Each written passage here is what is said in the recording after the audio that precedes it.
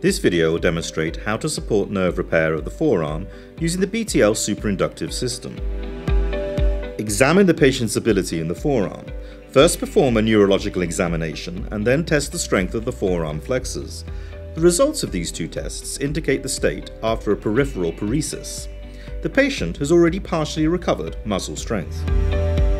For nerve regeneration support in the forearm, the therapy will be delivered to the flexor muscles.